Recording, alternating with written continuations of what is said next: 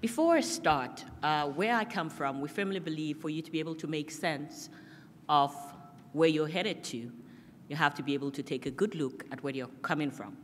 For me, sitting here today brings a lot of memories. It's been 10 years since I made my debut on the international scene in this very same halls. 10 years of realizing that when I got into the internet ecosystem, there was a lot of confusion around identifying what exactly it was we were trying to do, from governance to the technology that all of a sudden faced us. And one of the things that I realized at that point, and which I was very active in, was ensuring that young people had a voice, not just in policy, but in the decision making.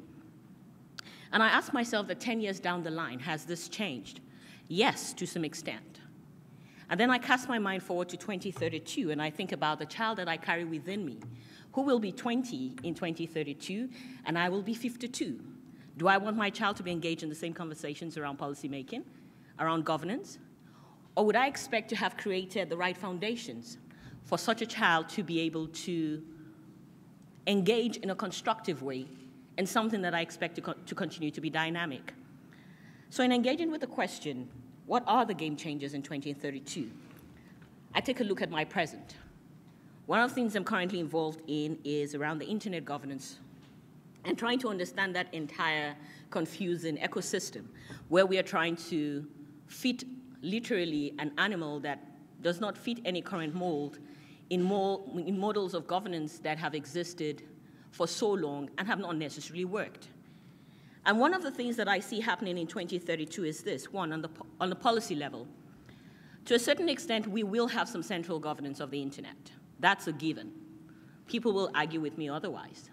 But looking at the way human beings are structured and the fact that the internet does not exist in its own space alone, but exists in a bigger vacuum, is the fact that policies and governance will be in place, centralized to some extent.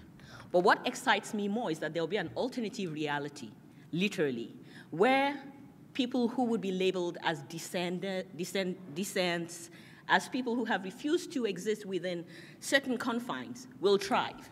And they will thrive in a particular way, in that the policies and the regulations will be in place. But because the internet is what it is, and because the ecosystem is so dynamic, it will continue to exist outside of those rules. So my point for where we are in terms of internet governance today is this, that yes, we can put policies in place. Yes, we can have arguments around what institutions should manage the internet. But more interesting is the fact that as we continue to have those discussions, the internet is moving ahead. By 2032, we will have young people. We will have a whole range of people who are so engaged with the technology that whether or not policy exists is likely irrelevant for them. On the second level is a question that I have. And while we were discussing this panel, I mentioned that I'm quite hesitant to be able to say by 2032, this is what will have happened. For all we know, the internet or some technology will have developed where we'll be in a place where all of a sudden we no longer exist as human beings, but we just engage as robots. It's not impossible. We've seen movies about it. If you cast your mind back to 20, 30, 40 years ago, we had movies where they said that you'll be able to engage with people who are not in the same room with you. We have virtual presence all of a sudden. I remember that yesterday we had a conversation around being able to order something in India and getting it sent to you via the internet immediately, and you can actually eat it. It was a mango. Somebody will talk more about that. But what I'd like to see in 2032, what I hope will be in place, is a system where rights, particularly internet rights, are being respected.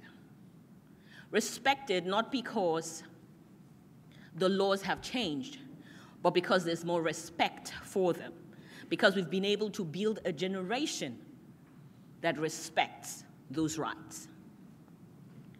On the next level that I see, and I think finally, because I know I have just 5 minutes, is on the concept of the tension that will exist even more between physical geographical jurisdictions and sovereignty and getting to a place where the question is no longer what country are you from. In my case, I will answer Nigeria. Confused a bit because I live in South Africa, and possibly maybe I would have changed nationality again by then. But the answer will no longer be I'm a Nigerian or I'm a South African or I'm from Switzerland or I'm an American citizen. But the answer would be to a different kind of question. What are you engaged in? It'll be, oh, I belong to the Facebook community. Or I'm of the thinking that's associated with this other place. And I'm using examples that we have now. A place where it's no longer about your nationality, but more about what you engage in on the internet.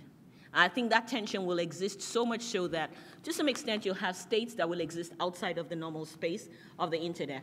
But more so is that you'll have a generation of people who see themselves as internet citizens and not necessarily as one nationality in one physical space. Thank you.